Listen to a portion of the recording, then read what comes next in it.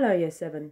In these unusual times when we can't come together in the chapel or at church or even as friends, it seemed to us in Year 7 a virtual assembly would be the next best thing. A time to hear familiar voices, pray together and take hope from the messages given. I must thank Mr. Barber who has taken the seed of an idea and run with it to produce a video assembly of better quality than I've seen recently on BBC News, where people are out recording their own reports. Please watch, listen and join in as we bring together the Year 7 Ursuline community in a virtual way to help us stay focused, healthy and in touch.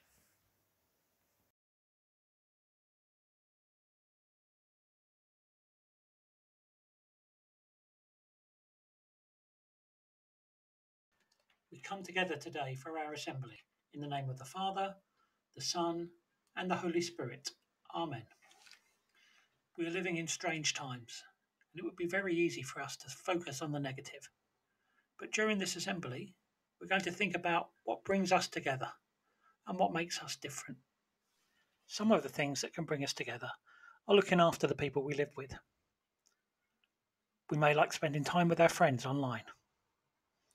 We might go to a streamed service with our family.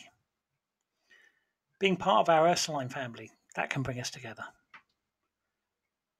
And showing people, the people who look after us, our appreciation, that will always bring us together.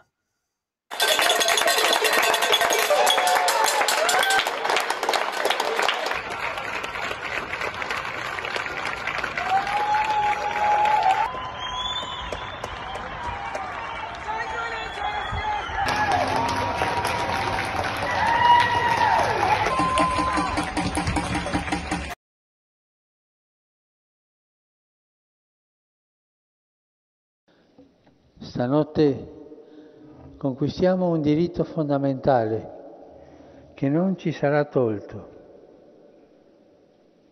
il diritto alla speranza.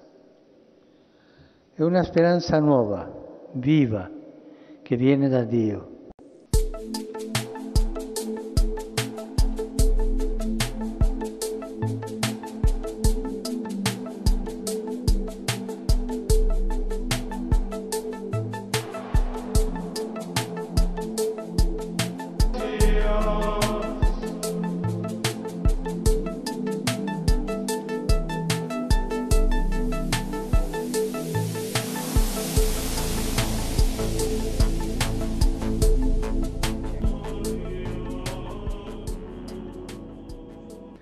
Come noi, avevano negli occhi il dramma della sofferenza, di una tragedia inattesa accaduta troppo in fretta.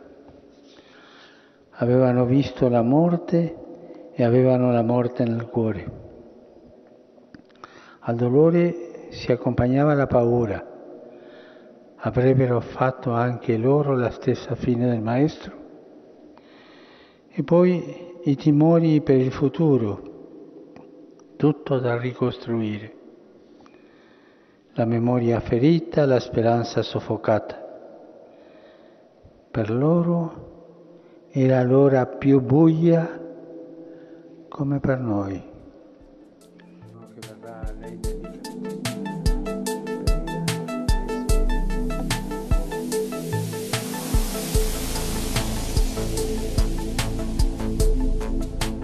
Stanotte conquistiamo un diritto fondamentale che non ci sarà tolto, il diritto alla speranza. È una speranza nuova, viva, che viene da Dio.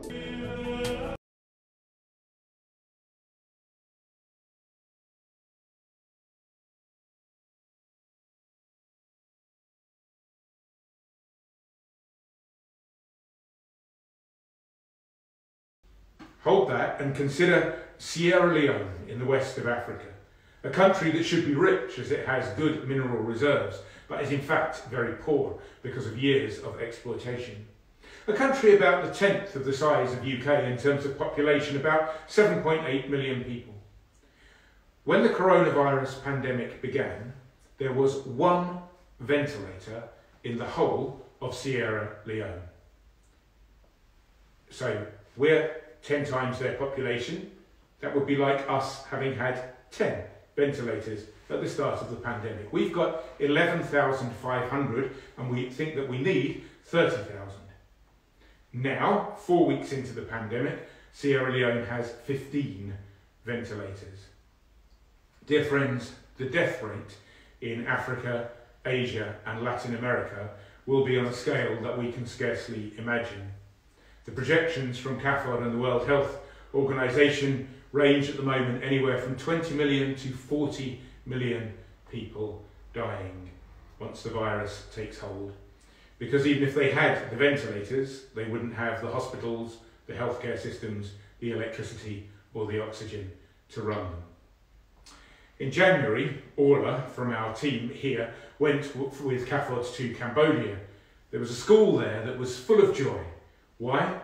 Because for the first time they had one indoor toilet for their pupils. Can you imagine that? In an area where young children could be attacked by wild animals or bitten by snakes or scorpions, what a relief it was for the toilet to be indoors. Consider what it means then to be asked to wash your hands for 20 seconds with soap and hot water when one village shares a tap between 100 people and more, where the water is simply the temperature at which it arrives from the ground. Soap is a virtually unheard of luxury, and the toilet, also shared by many people, is a hole in the ground. Pray.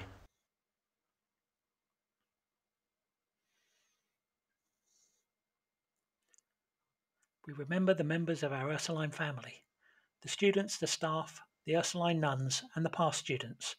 Lord, keep them safe. Lord, in your mercy. We pray for the whole church. May we be a shining light to the world. Lord, in your mercy. We remember our brothers and sisters in the developing world. Let us never leave their side in their time of need. Lord, in your mercy. We pray for those who are sick. May they know your healing power. Lord, in your mercy. We remember those who have died. May their souls and the souls of the faithful departed rest in peace. Lord, in your mercy. We thank you, Father, for the people that keep us safe. They are your hands on the earth. Lord, in your mercy.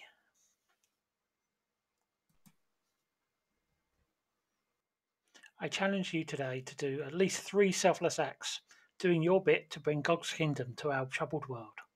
Also, remember to email your tutor. They really miss you. And we're finished today with Miss Bailey's hymn request. We hope to see you soon. God bless.